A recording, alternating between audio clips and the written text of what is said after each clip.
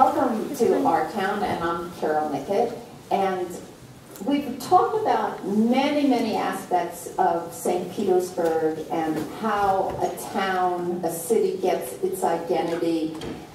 But one of the things we haven't talked about is the way the environment and the earth and the things that grow and the way we keep our city in terms of ecology, recycling, and so on, and how that helps to shape who we are, not only as the physical aspects, but also how culturally we present ourselves, and how in terms of social justice we present ourselves, and how we exist here in our city.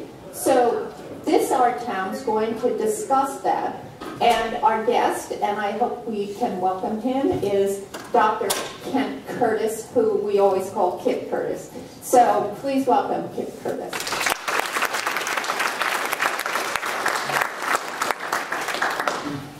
So, those of you who are veterans to our town know, my first question is always, how did you come to St. Petersburg? Well, by airplane. Actually, St. Petersburg is sort of a little part of my family history. I did not come, but my great-grandmother had a place down at Pinellas Point, and my mother came as a child, and so as a child, I heard all about St. Petersburg from my mother, having never visited. I actually arrived physically myself for the very first time in 2006. I was recruited and hired by Eckerd College to work as their lone environmental humanities professor in the environmental studies program. And an environmental studies program, when I went to college, there was no such thing. I think when I was in graduate student, there was no such thing. So how did that come about that universities and colleges are now having that as actually a discipline? Right, yeah, well, it's a very good question. There was no environmental studies when I was in college either. It's something that started to appear in colleges and universities in the 70s in response to the environmental crisis itself. And it was an effort by... What do you mean, environmental crisis? Well, what environmental crisis? So I remember the 1970s, and in fact anybody who does will be amazed that we're alive today, because in the 70s the crisis was sort of the problem du jour, right? We are running out of resources, we're running out of forests, we're losing biodiversity.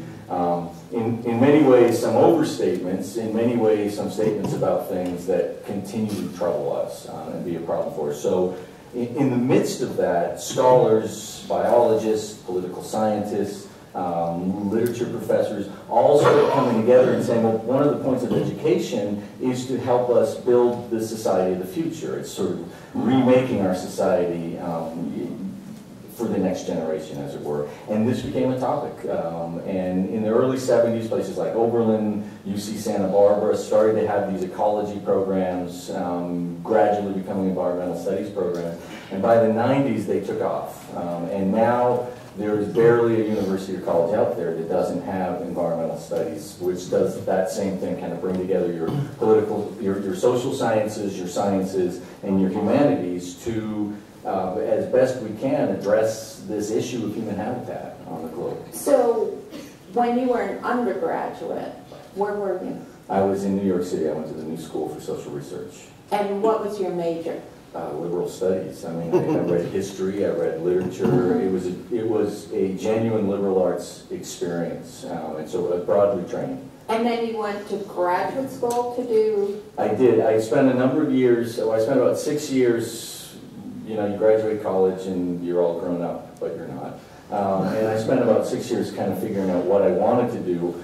I discovered an author and historian named Donald Worster, who was just this marvelous, if you ever encountered his work, just this marvelous historical writer, and decided that was what I wanted to do, that I wanted to pursue. And what sort of history did he write about? Well, his original history was a history of the ecology movement, where he talked about its origins in Romanticism and its origins in the modernization of science and the different trends, in part to warn the environmental movement of the 70s that there were a lot of different routes, that there wasn't a simple answer in this movement, which was let's just love nature. But in fact, there were a lot of voices at play. So it was this sort of popular movement that then had become a part of scholarship and a part of sort of rigorous history. And then he was a great writer. So that became the pursuit. That became what So during the 6 years, you must have done something else than just read his books. Yeah.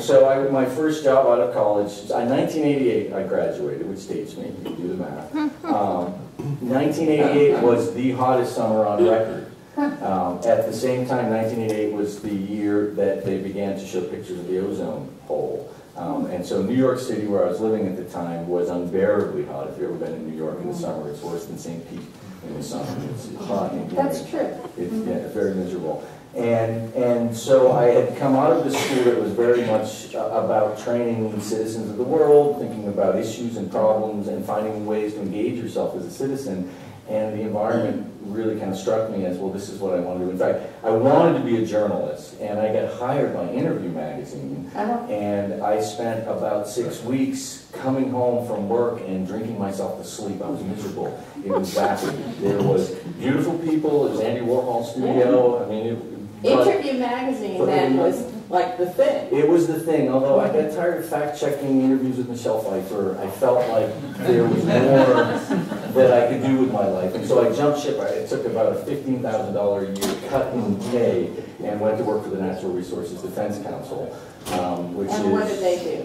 They do scientific and legal policy. Was that in New York or D.C.? That was in New York City. And then I did that for a couple of years. And then moved over to work for Jeffrey Hollander as he kind of brought Seventh Generation, which is you see the paper in the supermarkets now. Dish detergent. Dish detergents. Yeah, so I worked for him. We use it. For a couple of years as he brought that into existence. And where was that? That was also New York City. And then I got tired of cities and moved to And why is Seventh Generation products better than? I suspect the idea that they're better than regular. What they do is they source recycled material. They source material that isn't being transported a lot. So what you call sustainable today. Low impact, lower uses of energy, lower uses of material. They were the first to come out with recycled paper towels. They're big, and the thing that we did when I was there was green cotton, because cotton is just a horrible crop for the environment. So they found organic cotton growers and then cotton producers who wouldn't bleach it, which took most of the toxics out of the process itself. And they were the first purveyors of that. Why is cotton so bad? Because you need to use a lot of pesticides and herbicides to grow it. It's a very energy-intensive crop in the production. And then you bleach it. And bleach is great for whites. It's horrible for the environment. So you do all these things, and then what, you decide you need to go to graduate school? I do. It actually, and it was this moment. I was a journalist in Missoula. I was working for a startup called the Missoula Independent. I was writing environmental stories and political stories. And one night I picked a book off my girlfriend's shelf, Nature's Economy, Don Worster's book, and I literally read it from cover to cover. It was one of those moments where a book changes your life. Say the name again? It's called Nature's Economy. Nature's Economy. Okay. Published by Cambridge University Press, and that was his doctoral dissertation. And I kind of thought my career was going to be journalism, and I might even go into a master's and an MFA in journalism. And I said, no, this is it. This is what I want to do, because it takes the sort of journalistic interest that I have even further. It allows you to write a full scholarly study of the kinds of problems, kinds of issues, the framing of the world that we live in today. And then I did everything I could to get his attention and get him to accept me into his program. And where was that? Kansas. In Lawrence. In Lawrence, which is a beautiful town. It's a beautiful town. When I found him as a scholar, he was actually working at Brandeis, so I thought I was applying to Boston, and then I did the research, and I was like, Kansas. And I imagined actually flat corn for as far as the eye can see, but Lawrence is not like that. Lawrence, and it's near Kansas City, which is just a wonderful city. It's a beautiful part of the country. Yes, it is. Absolutely. So, this is what's interesting. So, from what you've just heard, you would think that Kip is this sort of scholar type, and his family was probably these, you know, scholar types and things like that. But so, tell us about your parents and how you grew up. Oh my goodness. Well, I mean, my parents were, I think, fairly normal people in the late 60s and possibly even into the early 70s. We call them hippies, that's what we were. But they got bitten by the Back to the Land movement. And we were living on what was an investment property in southeastern Massachusetts. It was a 20-acre former chicken farm. It had been abandoned in the 50s when the egg industry got consolidated. And it had been purchased to turn into real estate, essentially. It was a nice investment. $4.95 was going to come through at some point. And sometime around 72 or 73, I don't know where exactly they found it, but they decided that really the right thing to do was to create a sustainable farm and to have their children and themselves grow their own food, grow their own vegetables, cut their own heat, work in a co-op and trade as much as could to live as low in the economy as possible. Now I get to milk a cow for 8 years. So, how many siblings did you have? I have 5. There were 6 of us, 2 boys, 4 girls. I'm the second oldest. And so you grew up working on a farm? That's why they could imagine a farm. In fact, they had the free labor. Yes, so I grew up raising and eating my own hogs, raising and milking cows, cutting wood, chopping wood for the heat and hot water of the house, growing vegetables that we consume, canning, etc. All of the things that we were supposed to do to save ourselves from the impending fall of Western civilization, which, if you remember the 1970s, right there. Oh, yeah. We shouldn't be here right now. Yeah. So, are your parents still alive? They are, and they and just... did they live on the chicken farm? No, they turned it into real estate in the late 1980s and moved out of civilization to far northern Maine. They live up in Washington County, Maine. They have a 90-acre organic farm that they just turned over to a neighbor to lease and then stopped farming themselves. And so, yeah, they've been farmers their whole lives. They took it very seriously. But they didn't grow up being farmers. They did not, and they did not know how to farm when we started either. There was a learning curve, for sure. So it's not a surprise then that, given that you were fascinated by issues of the environment and ecology and sustainability and social justice, because that's really what your parents were about. They were addressing that. Although there was an interesting turn in that so when I tell people I grew up on a sustainable farm, there's always this kind of, oh, wasn't that nice? I hated it. I hated every minute of it. And it created almost an aversion to nature in me, because nature meant labor. Nature were the trees that needed to be cut, the cow that needed to be mowed, the chickens that needed everything that needed to be done. And you had to get up early in the morning. I did. Before the sun came up, I would trudge across the field, and all my life was miserable. How can they make me milk this cow, the cow that doesn't want to be milked? And so part of why I was in college in New York City was because the very first time I got off an airplane and saw New York City, I was like, a land of leisure. There's no nature here. It's perfect. And you must have really liked going to school, because then you didn't have it was wonderful. chores. Absolutely. Yeah. Absolutely. That's really fun. And what you do now is exactly... Yes, now I'm growing vegetables. Right. And, Right. It's not lost on me. But, I mean, and my parents rid me about it all the time. That they do. Because what you really have is this marriage now between what you grew up learning and then what you learned at university and what you... It's a wonderful... I mean, I really love this story because it takes the best of both worlds and puts them together. And we'll talk about that very shortly. So, well, maybe we should talk about it now. what comes out of your work in ecology and sustainability, which is sort of what's interesting is that one thinks about gardening and one thinks about the environment, but the other aspect when people talk about this is always social justice. Mm-hmm. And in a way, you think that's sort of strange, you know, dig the garden, but it's got this whole other element to it. So can you talk about why that happens?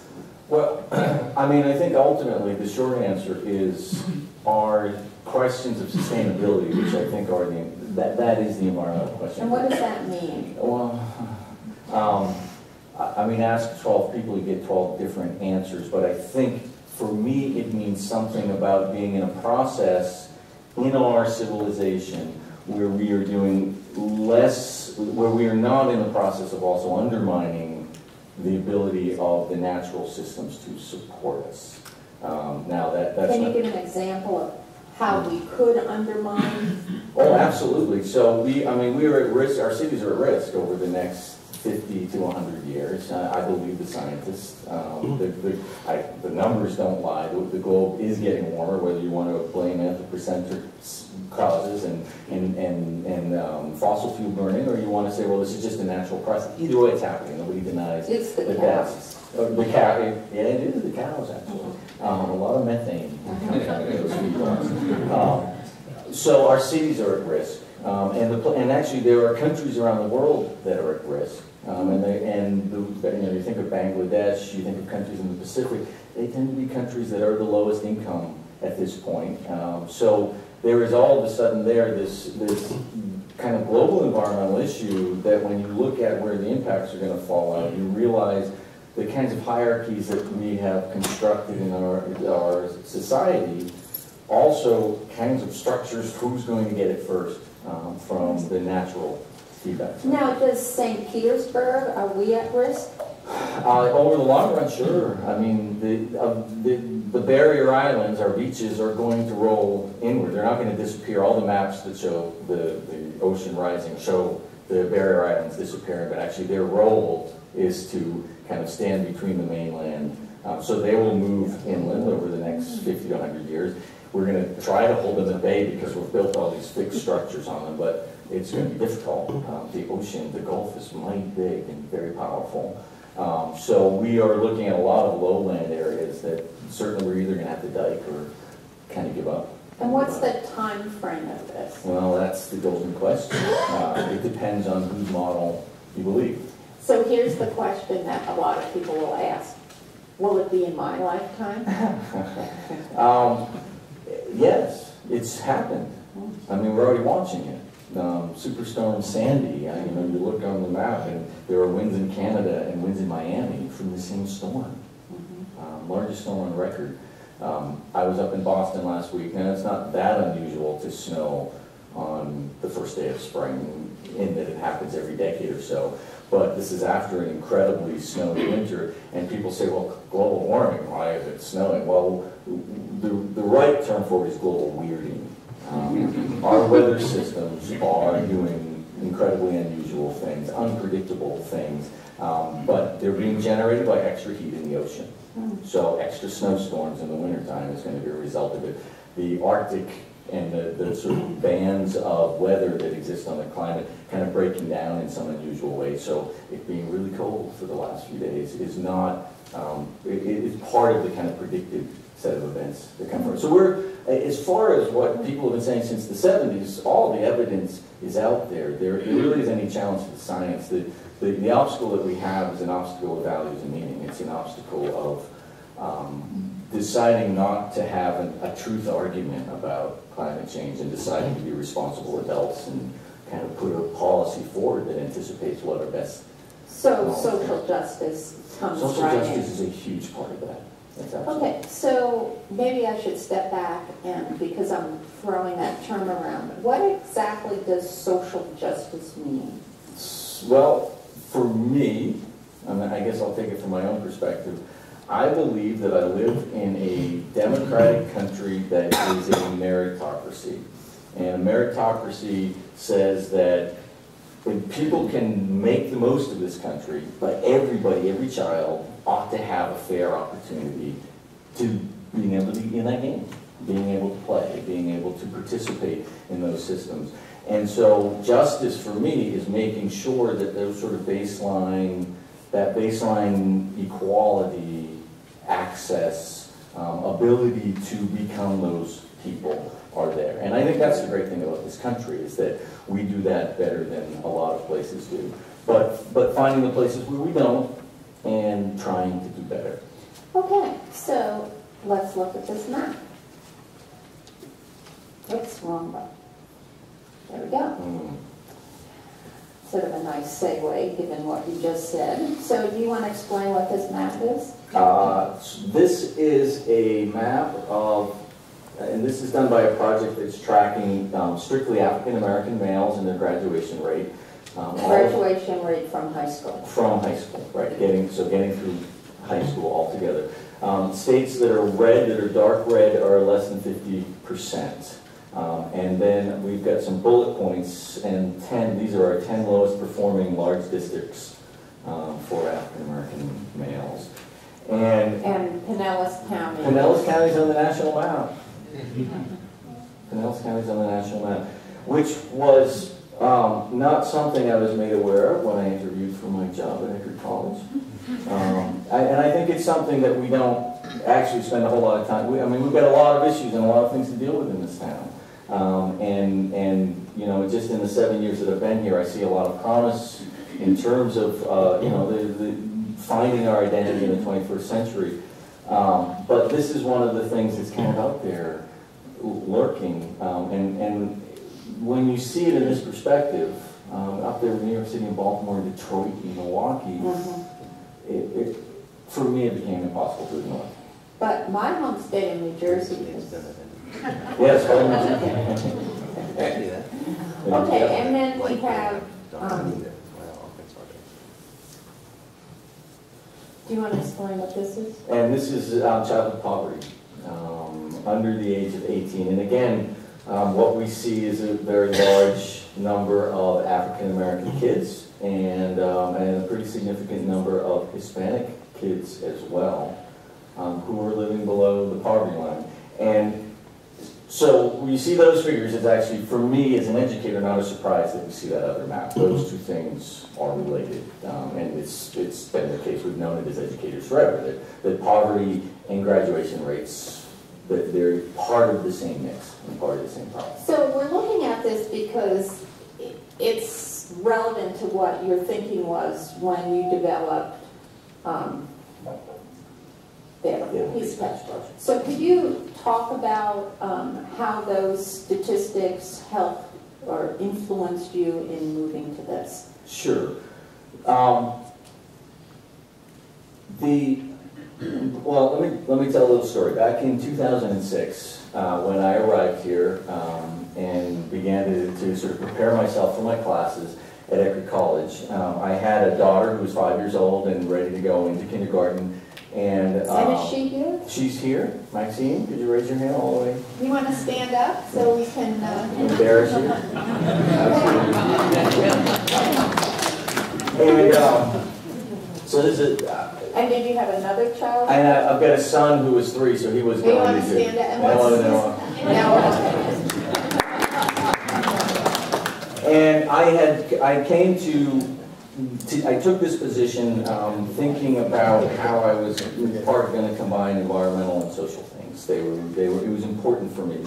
And as a scholar and, you know, sort of having looked at different ways one approaches these challenges, one of the things that I knew just sort of instinctively is that it's challenging to come in from the outside and address situations. So I was getting my classes together, July passes, August passes, well, August starts, and I'm from New England, and school starts in New England after Labor Day. And on August 8th, 2006, I opened up the St. Petersburg Times, now the Tampa Bay Times, and it says, school started today. I was like, oh my goodness. Because I knew in 2006 that... What school you mean? I mean the public schools. Public schools. I had failed to enroll my daughter in school. School had started. But what made it worse... You know, New Yorkers. What made it challenging, though, was this. I knew that I was in a district where the schools were part of a school choice program. And I knew that the spring before, parents who were responsible... Where do you live? Now? Yeah. I live down on 36th Avenue South. At the time I lived in Kenwood. I was renting a house for the first year. Failed to enroll, choice system, school has started. Oh my God, what have I done?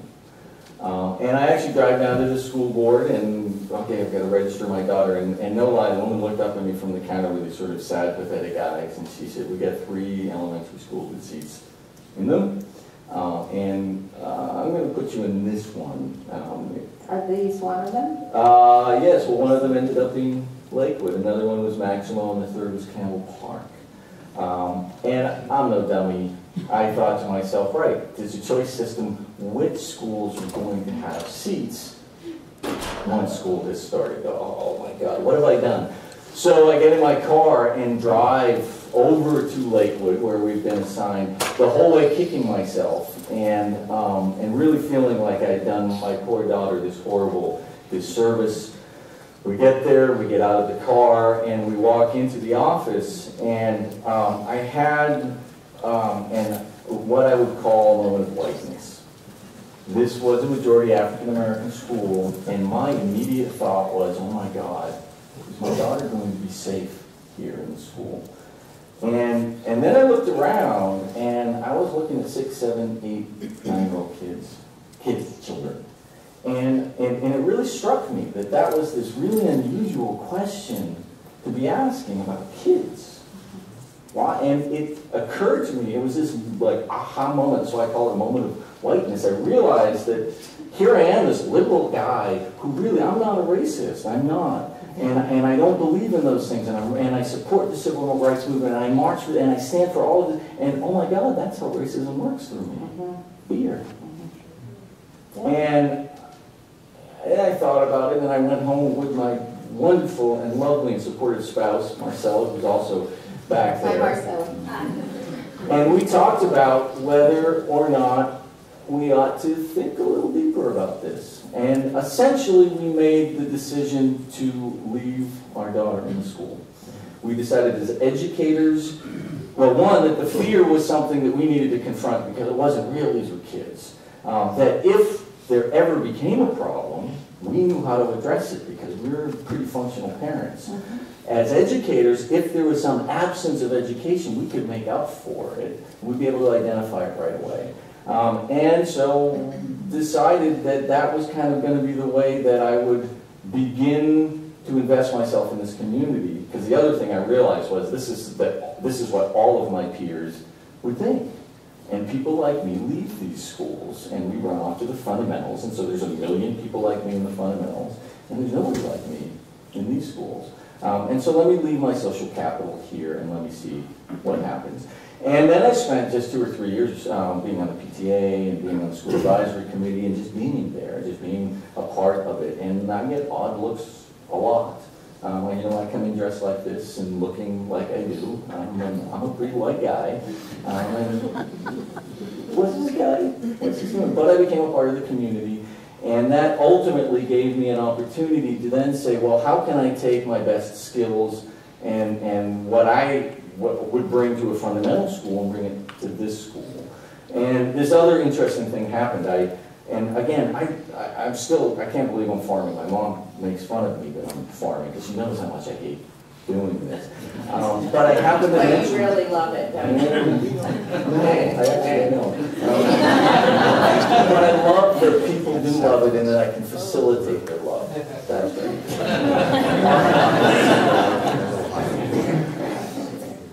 I mentioned in an environmental history class that I was teaching that I'd grown up on a sustainable farm. And the next day, there were like 6 Eckerd students in their bare feet banging on my door.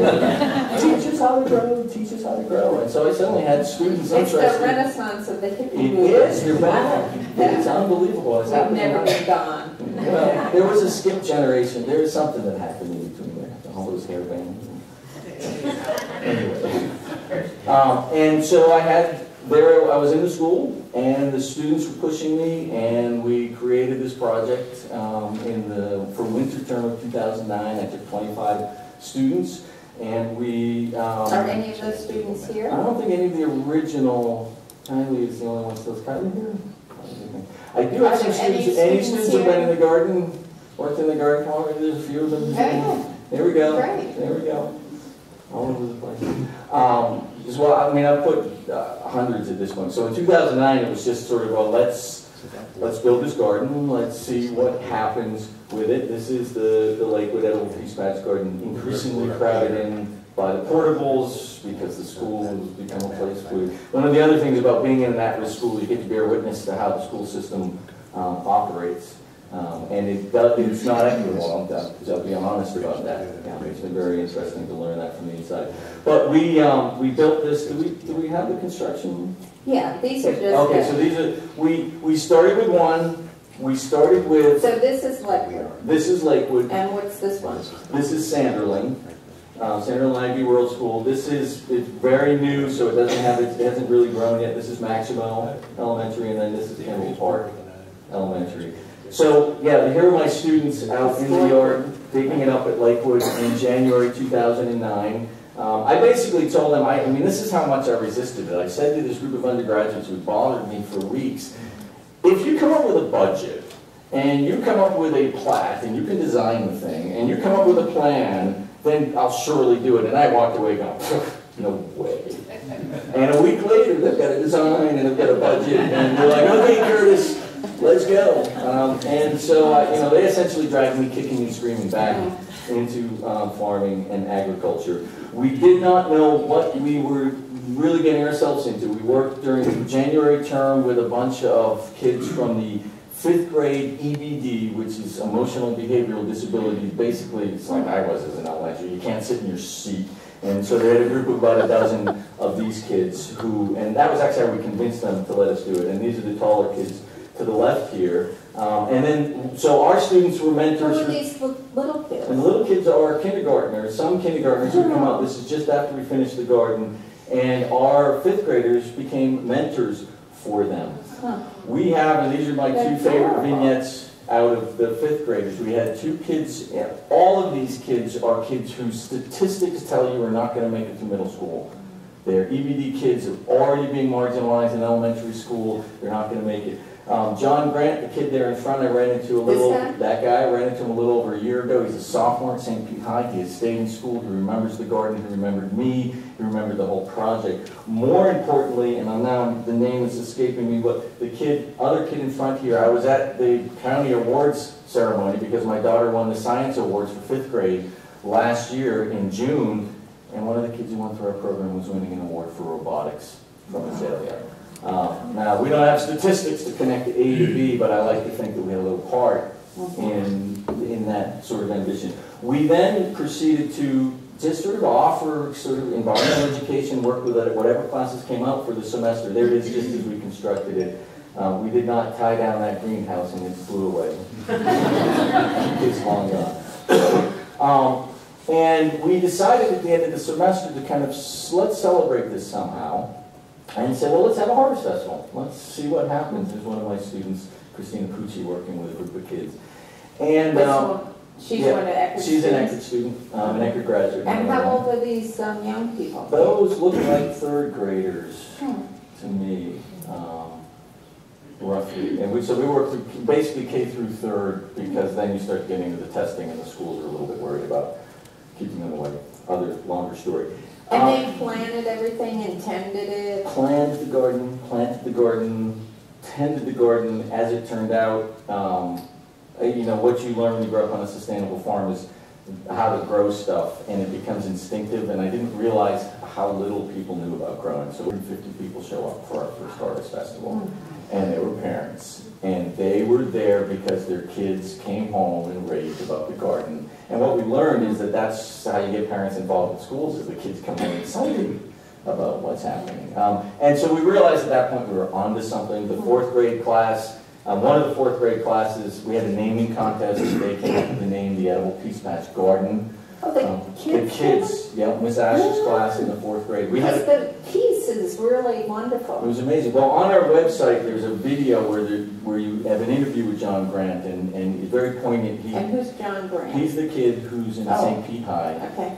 Who talked about this project. We didn't give them any prompting. We talked about this project as something akin to what Martin Luther King did, and that it was good for blacks and whites, and it was great for community. And we were like, get that on film. And it just sort of came out of him in reflection about the project.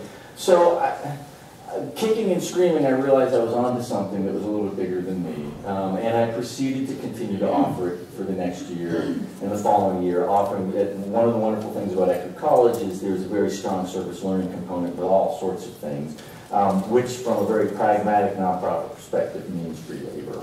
And it's always good. Always important. Now, I make it educational and meaningful and really try to enhance it, but in reality... Well, do the schools pay for this? How does this happen? Well, this is entirely grant run. So the first time around, an African-American sorority, Alpha Kappa Alpha, gave us a very nice grant for our plants and getting in our seed beds, etc. Eckerd College Environmental Studies provided funding for the initial build out. And then we just started raising money. We went a couple of years just doing the garden. It was only in the 3rd year that I got convinced that this was bigger than just a single garden and started moving towards creating a larger project with a vision for what I call food system intervention in the South Side. Came out of this. And so we've been raising money really over the last year quite aggressively. The Raise Community Foundation supported our garden at Campbell Park, the JCs, Cargill, which is a salt company, has supported us. And it's been just sort of regular development work, and we're actually just in the final stages of a community barn raising campaign where we've been essentially to show some national foundations that we have community support, asking for small donations from the community. So we've been amazingly successful in keeping ourselves funded as we grow, although we are at an interesting turning point. So talk again about eating the food. I mean, that's the whole point of growing it, right? Well, one of the things we want to do is familiarize kids with vegetables and food. And, you know, these kids all live in a food desert. A food desert is a USDA designation that says that there's not a supermarket within a mile. And we'll see maps of that. I'll get some maps of that. But it also, it's a function of economics. It's a function of poverty. And it's a function of what kinds of choices are there and what kinds of skills are available, right? So you've got kids, and I see them, they live on my street, I live down on the south side, who come home from school and they go out to the Quickie Mart with the $5 that their mom left them because their mom's working, and they buy Doritos and a Coke because that's what they're used to doing. And it's easy. It's easy, but there's also a skill deficit there. They wouldn't know how to make themselves a salad. They wouldn't know how to do other things. So we are trying to kind of put that fresh food right in the midst of what they're doing and then give them ownership over it. And there's nothing like owning the stuff that makes the kids want to eat it. The favorite thing at Lakewood now, the kids like to chew on the collards of all things. But they raw collards. Yeah. I still like them. Yeah. So we've got kids asking to eat vegetables. And we were a couple of years ago, we were out there when Adam Putnam and the Department of Florida Department of Agriculture took over food services from the school department, and he needed a photo op, and we were the only garden in Pinellas County, and so he came and did a photo op, and I got to talk with him and with school food services people, and said, well, what about serving this in the cafeteria? That was ultimately, I know from my own kids, if they don't eat a healthy diet, they're not studying well, they're not thinking well. It's, you know, mind, body, food, it all works together. So how do we get this in the cafeteria? And I thought there was an objection by food services to do this, and we all said, no, we would love to serve healthy food. We know healthy food, we know what's important. The challenge is we're limited on how much we can pay per dish, and the kids have to choose it. They have to choose it. And they complained about, well, we put food out there all the time, it's healthy, but the kids are like, oh, I don't want that. I don't want to eat the healthy stuff. And we know we have something here where the kids are choosing the food. They want to eat this stuff because they've grown it.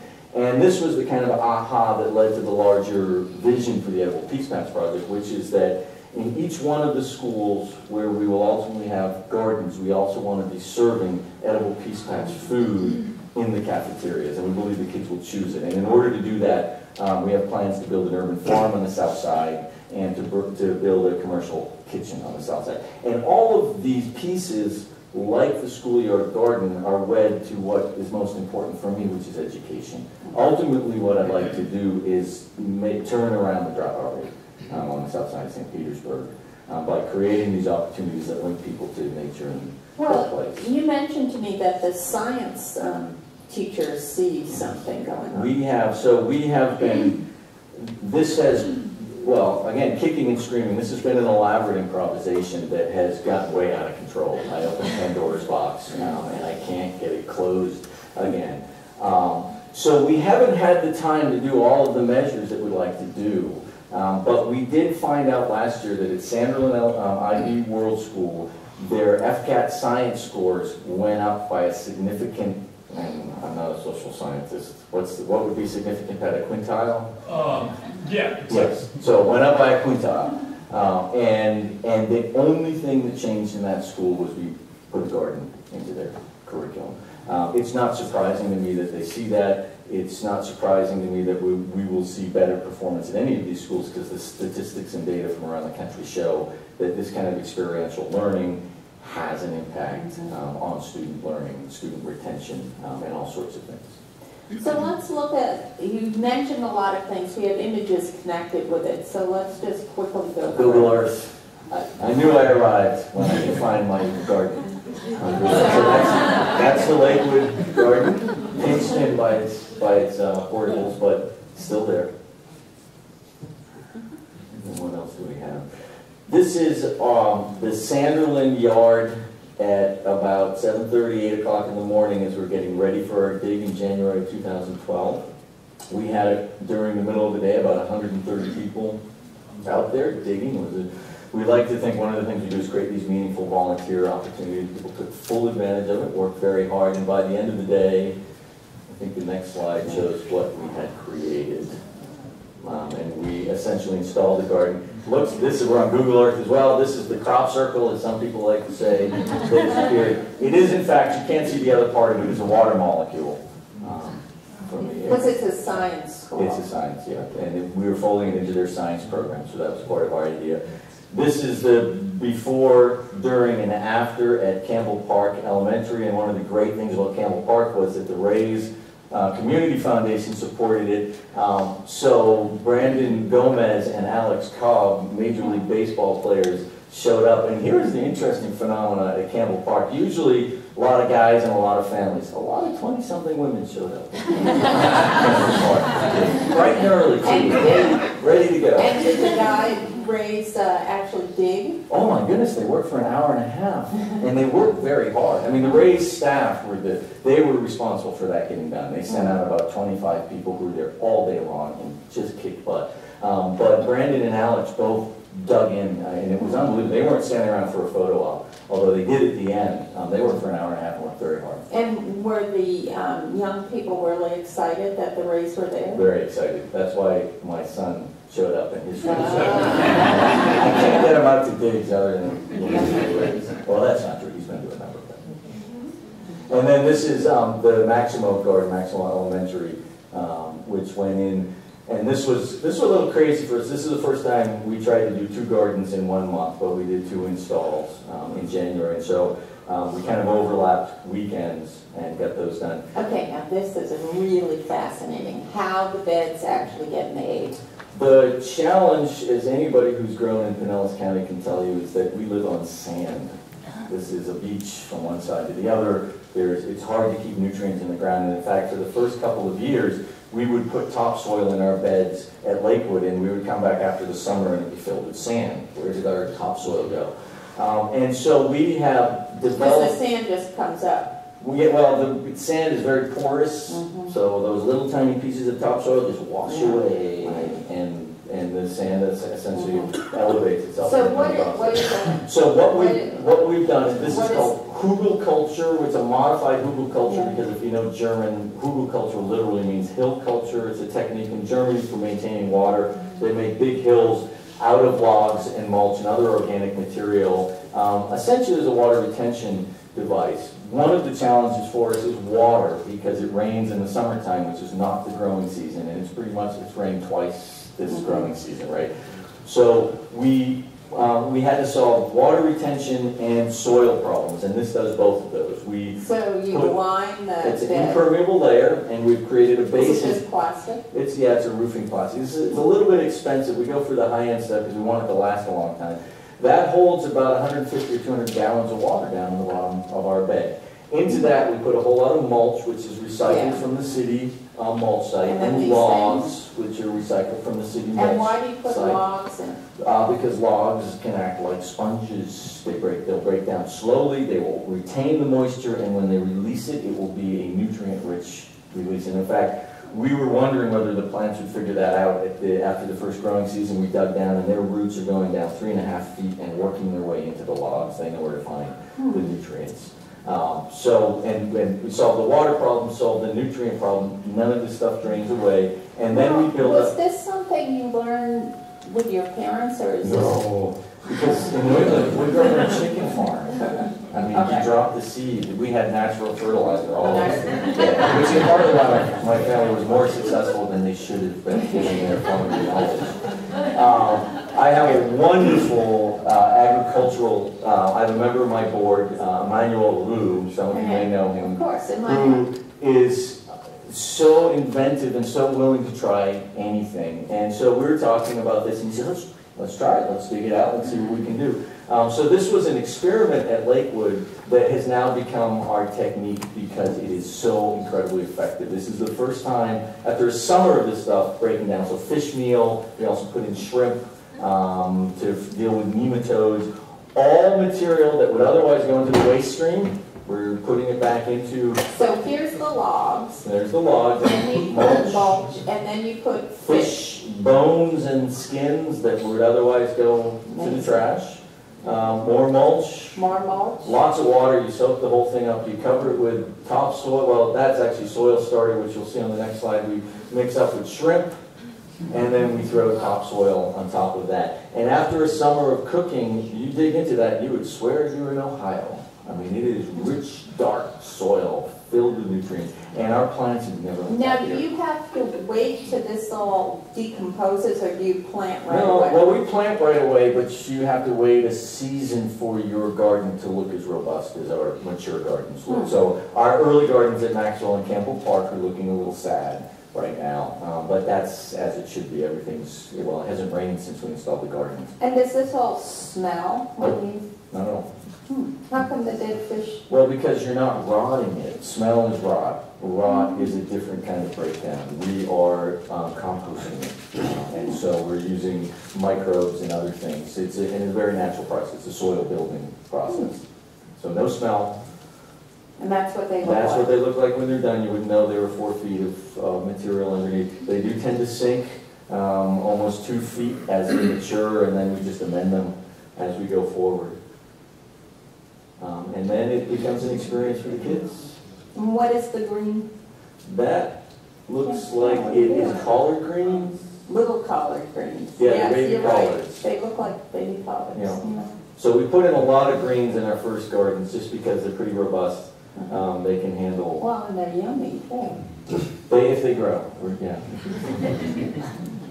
How could they not grow? Well, the thing you learn when you farm is that it's all chaos out there. You can do the same thing in the same place, and the next year it just doesn't. That's a wonderful thing about farming, and in fact, this is why it's such a good metaphor for life. Right. Well, that's why. I mean, the soft skills that come out of having to grow food are more profound than any of the science or any of the reading or any of the. And all the stuff we do with the kids now is linked to Common Core standards because we don't want to waste their time in the schoolyard. We don't want to waste the school's time.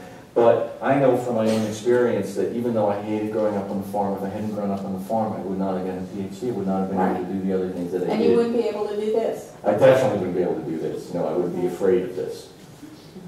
And that's Campbell Park. And so here's our, so here's part of it. I want to see, I love this picture. Yeah, this was, the Lakewood Garden is a very magical place, and my students often reflect about how, they're worried about school, and they're worried about exams, and this and that and the other thing, and they go and spend 2 hours in Lakewood or one of the gardens, and you just they feel refreshed, and encouraged. Okay, So these are our supermarkets on this, well, these were all of our supermarkets on the south side, and including Publix on 3rd Street. And so those are two Publix. Used to be... These are sweet bakes. Well, one of those, yeah, those two are sweet bakes, were sweet bakes. Those prevent, so the pink areas are food deserts, areas where... These are pink areas. All of those, right. All those areas is more than a They mile. aren't pink to me. Are they, do they look pink? Yeah, they're shaded. Yeah, I guess I know the original map. Right. I'm using my memory from that. Those dots keep those areas surrounding those dots from being food deserts, those single dots, because that means access to food. I always felt as though the 18th Avenue Sweet Bake didn't do the full job of a full-service supermarket. I have my Sustainable Cities class actually go in and evaluate some of the nutritional and presentational things. So Which was this one? Which was that one. So you go to the produce section and there's a big box of cookies for $4 for $1. Weird sort of marketing things like that going on. But still, full-service supermarket until... and so the next two slides, they disappear. So that means that area below I-175 and to the east of 275 is now pink. It is now a food desert. And the area down in Pinellas Point and below Lake McCory is also a food desert. So we were, we're in, and these are going to be our schools that we're dealing with down on the south side. We are targeting Title I, and Title I means, in our definition in Florida, or in Pinellas County, because it's by district, Here they are.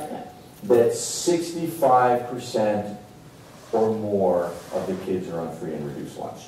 That's the evaluation. And so then they become available for Title I money, which is extra money for reading coaches and math coaches and other things. But it's also the indicator of poverty. It's the indicator of the challenges that we're trying to address. So it's interesting that they get free breakfast. Do they get that as well? Breakfast and lunch. And that it's about food, and the whole project is about food. Well, one of the early ideas for doing food at Lakewood was looking at the lunches they were serving my kids. I mean, it's awful what they're serving in the schools. I mean, things in plastic bags, food that doesn't, well, we do a Harvest Fest at Lakewood every single year, and we can't actually use their kitchen to prepare anything more than its final stages. They don't even have a full kitchen there. When we started the Lakewood Garden, we said, well, put your compostables from your cafeteria in this bucket, and after a week, we're looking down in the bottom of the bucket. There's nothing fresh moving through these cafeterias. Everything's pre-prepared, right. And then it's heated up. So the kids who are on free and reduced lunch are getting a bad nutrition. I mean, they're reading the standards, right? You need this much vitamin this and this much vitamin that, but they're not getting the whole food and the healthy food that's really necessary for healthy development.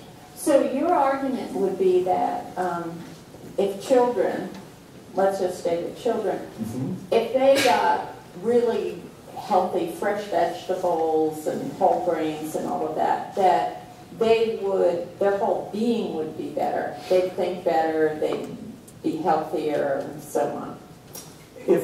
I think if they're growing it and they're consuming it, that they're participating in something that connects them in some really vital ways, and that ultimately we can't say we're going to make everybody succeed, but that we would see a more reasonable success rate in these schools.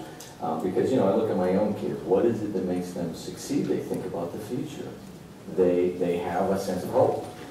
They feel some control and some power over what they're doing. And so what we're trying to do there is create that identity, that sense of my future is in my own hands, and so it's important for me to tend to it carefully. And that's mostly what we see. I mean, that's what kind of ends up creating a cycle of poverty, is a hopelessness, is a sense that there is no future and there is no way to control it. So it's a system thing, which means that we can't predict and we can't say A is going to cause B, but I think what we're trying to do is to create circumstances for a better success rate than we had before. Have you seen at all these young people going and trying to grow their own gardens? Oh my God, they want to take on, tell my students can tell you, they want to take on the seeds, the plants. They want to, they want to grow this stuff, and it's theirs. I remember the first semester, I went one weekend to Lakewood and was just getting some seeds off of a cilantro plant, and I heard this yell from behind me, "Hey, hey!" And I turned around and there's these third graders. "What are you doing in my garden?" this is theirs.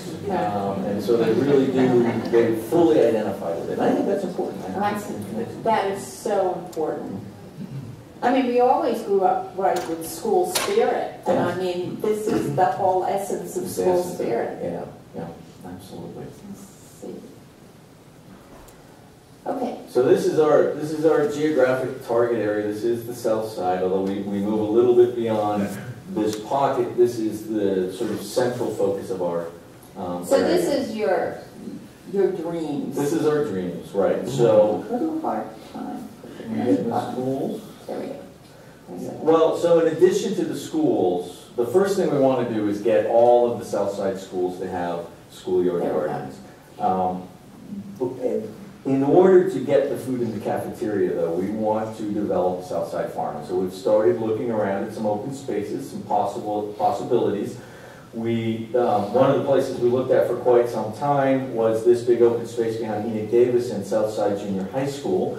This has been, Goliath Davis has been in negotiation with the school board for several years now with a set of consultants, and they have just agreed to a contract to put a charter school in there. And that would be over here. And that would be over there. And so I'm now talking with him about, well, is it possible for us to do something in this back lot? He's not sure it is given his contract, but he wants to purchase it. And at that point, we'd like to farm those 4 acres. We'd like to put in an urban farm that would go from behind Enoch Davis, and there's some city lots right there that are abandoned that we could negotiate the city with the city for, and then the county land that's in there. That's about 4 acres. And then that's... And this is a second area over right adjacent to Bartlett Park right now. The back side of it is open, and the next is a zoom in. So the back side of it is open, but this other side of it is filled with the construction vehicles and equipment for the rebuild of the 4th Street Bridge. But there's another open space location where we put in about 4 acres. Our dream, however, is this opportunity that is never going to be available to the south side ever again. And if we can figure out how to leverage this, what we'd like to do here is put in a 10-acre farm. There are 15 acres of open space on Lake Magori, 15 acres in the most densely populated county in Florida, and that's saying a lot, right? 15 acres. This is an opportunity that we keep telling people really ought not be missed, because as long as it's open and stays open, we can still have the promise of getting a farm on there. This would be enough land to feed all of the schools on the south side, and to put in the kind of urban farm that would actually, I believe, put St. Petersburg on the map as a really innovative urban agriculture center. And so this is the kind of the whole system for the Edible Peace Patch Project. So our gardens kind of feed the demand for the food that will grow in an urban farm. The urban farm itself will be an educational setting as well. We want to work with the Urban League, and we want to work with youth, kids who are 18 to 24 who have been through the juvenile system and don't believe they should get a GED and don't believe that they have a future. Help them get their GED and also help them kind of impart those soft skills to, I call it a bootstrap program. What we want to do is create community capital on the south side. I don't want to hand out anything. I want to build the capacity for the community to really move forward into the 21st century on a much better footing. Keep those kids in school, keep them connected to their neighborhood, and transform the south side. And then we want to do a culinary institute, the same kind of idea. Out of this comes entrepreneurism, the sort of soft skills of entrepreneurism. I was able to elaborately improvise this because I grew up on a farm. I want to share that with the kids and with the community of the south side, which I think has not received our due attention. It's, the whole impetus of our town has always been to talk about what shapes the identity of a city, a place we live. Why do we call it? What is it about St. Petersburg? And we've seen over actually a couple of years now that, you know, it's all these different aspects. We've looked at people who have had really strong hands in shaping it. And then you look at a project like this, where someone has just come and sort of forced by students to do this thing, and it sort of snowballs. But you can see it being something that really shapes the city in a different way. I mean, if there were this big garden and the schools, you know, were using this food, and we have this sense in St. Petersburg that there's these gardens everywhere. I mean, so it's interesting how things that are unexpected can shape our identity. And it's very much like our lives. You know, all of a sudden something happens that you don't expect, and all of a sudden you're going a different way, and it really shapes who you are. I find this very intriguing. I mean, I find this intriguing, but I find it intriguing how things shape us and shape our tone, and how we become communities in very different ways. With that, we do have some time. And who has a question for Kim? Or a comment? Yes, sir, will you please stand up and say who you are and ask your question? Hi, my name is Kevin Hinckley.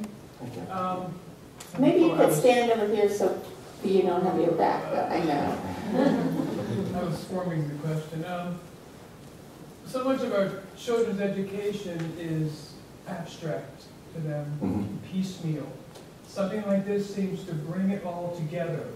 It seems like it should be part of their school day, at least a period of their school day. Is there anything moving in that direction? I think that's part of that hunger, and that hunger the students are talking about. I think it's a silent revolution that's happening. Do you see that? And is there anybody standing in your way? No, I mean, the only thing that's holding us back is our own. I mean, there's myself and my partner, Joe Esposito, What about the people are limited. providing the food to the schools? Nobody is standing in our way. No, the potential for this is not, there's not an obstruction to this. It's merely a matter of shifting some imagination and some funders' imaginations into going, right, this really is the right thing to do, and shifting the community imagination into seeing that as well. One of our short-term goals is to work with the University of St. Pete's Education School and the Pinellas County Schools to acquire a 3-year environmental education grant from the EPA, so that in every one of these schools we are training the teachers to use the garden as a classroom. And that's an obstacle right now. The educators are not taught how to do this. They're taught the abstract thing. And so we will offer professional development workshops for several summers in a row so that that capacity becomes within the institution, which means that that's no longer this addendum that the Peace Patch is providing, but it is now sustainably a classroom connected to the curriculum of the school. And the curriculum directors in the school board have expressed a great interest in trying to figure out how that goes. So there's no obstacles there. It's a matter of just sort of finding the funding and then building that capacity. I would love to see 10 years from now, every single school in Pinellas County have a school garden like this that is a classroom tied to every single piece of the curriculum, because the potential is there. Yeah. Everything fits. And then you get the integrative learning. You get the reading and the math and the science all in the same place. And John Dewey knew this a century ago, right? John Dewey told us, and he was right. I've been an educator for 20 years. None of my students have learned better than when they have that hands-on experience. Kip, what do you think is going to have to happen? Could you stand up and say who you are, please? What do you think is going to have to happen to make that so? What policy-wise? Because the issue is to take that tremendous sense of partnership that we see between the white kids from Eckerd College and these African-American kids from the south side of St. Pete, and make that embedded in the culture of the larger city. What has to happen to make that so? I really think that continuing to push this project forward, that ultimately is our vision to make that happen. And I mean, I hate to be pragmatic about it, but funding, we are in a funding push to bring in the capacity to be able to do this and to be able to put those partnerships together and make it happen. Now, it could be that it takes on some momentum and we begin to hit obstacles. So far, there's been none. There's nobody who's opposed to this. It's a matter of directing the funding in the direction of making it happen. And then being realistic about it. This takes some work. This takes the professional development. It takes really getting that commitment from Eckerd kids from Eckerd College, from USF St. Pete, from St. Pete College, from Key Tech. I mean, we're really trying to reach an and from the broad community to make that something that people think about doing as part of their citizenship. I think all the pieces are there, and honestly, I have fought this thing. I've tried to quit 3 times. This project just keeps dragging me along and taking more and more time out of my day and out of my professional life, and I've just thrown up my hands again. So I'm kind of riding the wave rather than forcing anything along here, and at times I have to kind of hold it back. So it's very exciting in that sense. Who else? Yes. Could you stand up and say who you are, please? I'm Lothar Ure. I have a question. Yes. Would these schoolyard organic gardens in the future require artificial fertilizer? No. We have so much extra organic. This is Florida. People are throwing away their nitrogen and their phosphorus and their carbon, and it's down there at the waste site for the county. And they are spending, last figure I heard, close to $800,000 a year. The city, close to $1 million a year to ship this stuff over to Tampa. We will take it. We have got more than we need, and that's just because it's such an energy-rich and warm climate environment. So if you had that big garden near Lake Majora, you could take all of that. We could take most of what the county sends away, and we've actually talked to them. Well, if we end up doing that, would you trade us saving you that for giving us some water? And they're very interested in thinking about those kinds of relationships. Who else has? Yes, could you stand up and say your name? Hi, I'm Kathy Hudspeth, and I'm part of a community service committee of a large corporation. What are the volunteer aspects that a corporation might help this project with at the current time? At the current time, we have probably 3 or 4 work days during the semester. We would like to enter into some relationships with corporate volunteer programs where we have folks coming out there for the full semester 12-week program that we offer. That mentoring program where you're working with the same kids week after week after week after week. We, again, limited by Joe and my time and how much we can do in a given day, haven't been able to pursue that with anybody in specific, but that's in our vision and in our goal is to create that. For the time being, what we do is we have a list of volunteers, we have volunteer contacts, so send that to me, and whenever we have a work day, we send it out and let everybody know that this Saturday from 11 until 4, we're going to be at X and X spot, show up and there'll be work to do. Yes, who else has a question? Yes, could you stand up and say your name, please? Hi, my name's Lorraine Frankel, and I am associated with the 74th Street Elementary School. It's not in your Southside district. No, I've been there a couple But times. the grounds there are just abominable, and I'm interested in getting a project like this started in the school. What do I do next?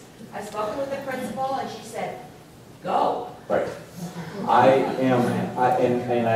do this more often than not these days. I'm happy to sit down with a group of people at the school, talk about what costs are. I can give you the budget. Email me, Okay. and I can. We are not. We're not. How do they email you? KIP@peacepatch.org. KIP. KIP@peacepatch.org. We are not organizationally in a position to, and what we're trying to do is be smart.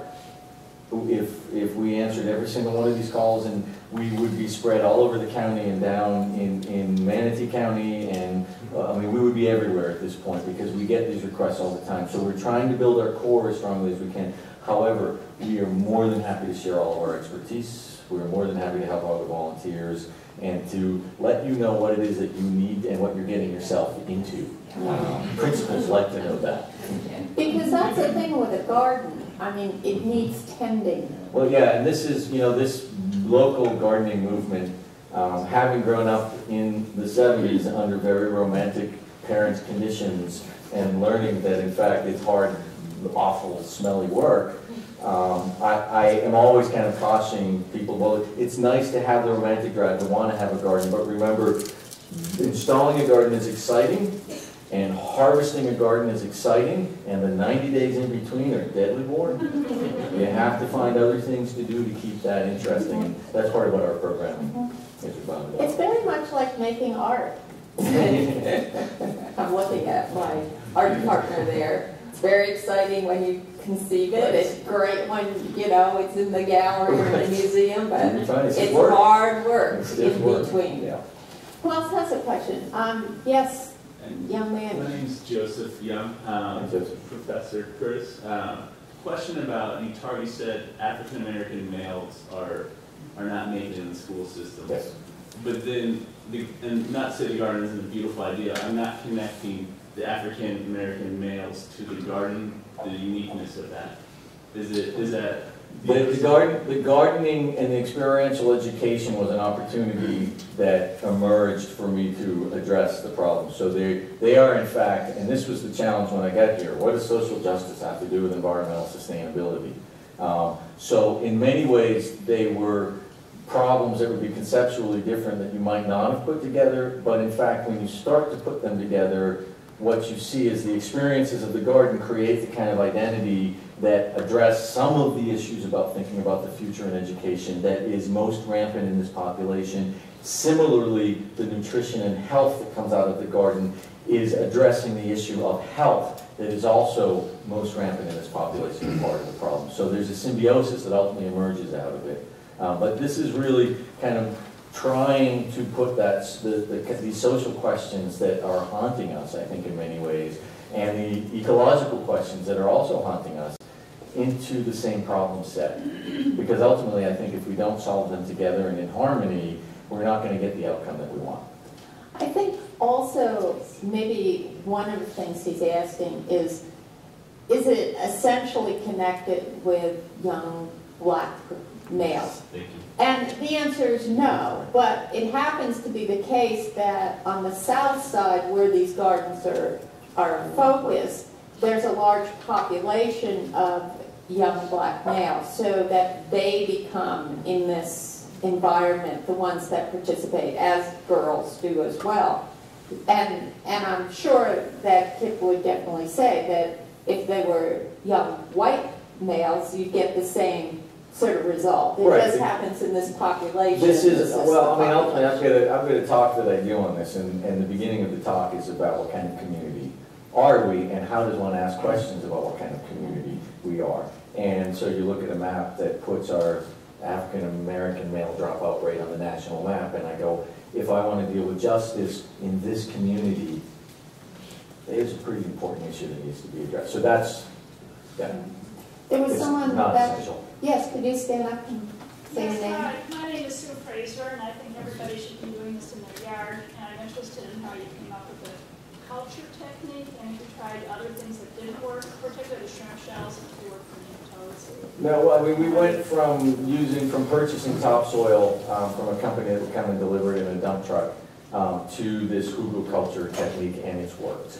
And so it was our first try, and we stuck with it. There is a broader movement called permaculture that's going on around the world. There are elements of that that are all about turning your yard into, into a food lot.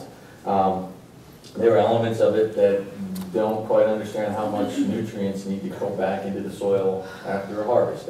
It's a wide range of thinking, but it's a very promising movement in that it is saying to us we need to be connected to our food systems and think about our food systems. So it was an experiment that worked, and I'm glad we don't have to experiment with it again. We borrowed it from German permaculturalists who were trying to address the problem of water retention or water conservation. So, the museum's going to close in 5 minutes. So,